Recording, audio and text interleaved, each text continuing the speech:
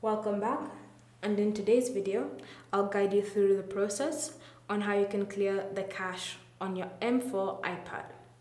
So first, open settings, and under settings select general and then choose iPad storage.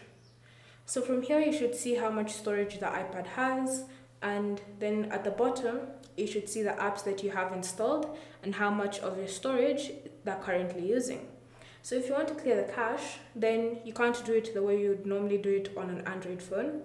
To clear the cache, then you would have to select the app and then choose the delete app. Once you've deleted it, then you can install it again, and it won't have any of those unnecessary files from before. So that's a workaround on how you can clear the cache on your M4 iPad. Thank you for watching.